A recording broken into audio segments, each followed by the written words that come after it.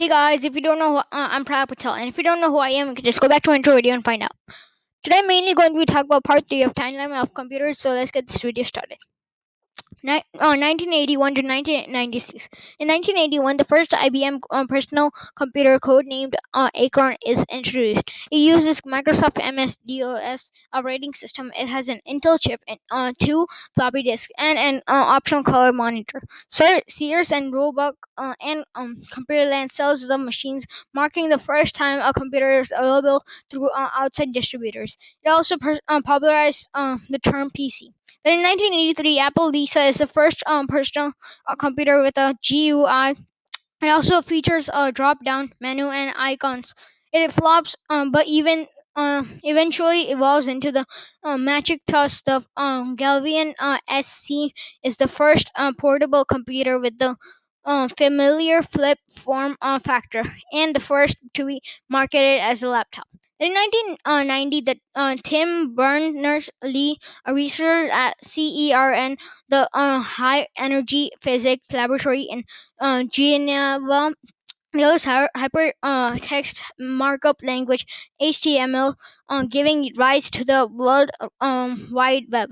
Then in 1993, the Pentium microprocessor advances the use of graphics and music on PCs. Then in 1994, PCs become gaming machines as Command and Conquer, Alone in the Dark 2, Theme Park, Magic Carpet, and other games are among the games to hit the market.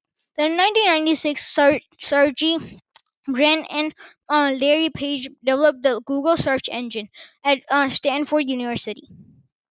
2001 to 2010. 2001, Apple unveils the Mac OS X operating system, which provides protected memory architecture and primitive multitasking, among other benefits. 2004, Mozilla Firefox 1.0 challenges Microsoft's Internet Explorer, the dominant web browser.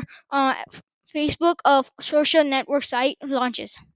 In 2005, YouTube, a video sharing service, is founded.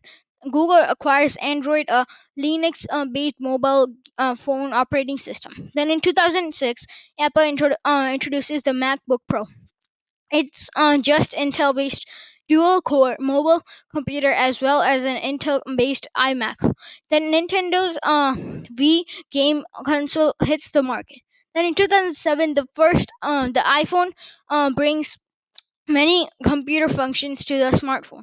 In 2009, Microsoft launches Windows 7, which offers the ability to pin applications to the taskbar and advances in touch and handwriting recognition, among other features. Then in 2010, Apple unveils the iPad, changing the way consumers view media and jumpstarting the doormat table computer segment. 2011 to 2017. 2011, Google releases a Chromebook, a laptop that runs the Google Chrome OS. In 2015, Apple releases the Apple Watch. Microsoft releases the Windows 10. Then 2016, the first reprogrammable quantum computer was created. Until now, there hasn't been any quantum computing platform that had the capability to program new algorithms into their system. They are usually each tailored to attack a particular algorithm, said study lead author Santanu on DNet, a quantum physicist and optical engineer at University of Maryland College Park. In 2017, the Defense Advanced Research Projects Agency (DARPA) is developing a new molecular informatics program that uses molecules as computers, scrapbook information storage and processing. And Fincher, program manager in DARPA's Defense Sciences Office, said in a statement, millions of molecules exist, and each molecule has unique three-dimensional atomic structure as well as variables such as shape, size, and even color. This richness provides a vast design space for exploring novel and multi-value ways to encode and process data beyond the OS and the ones of current logic-based digital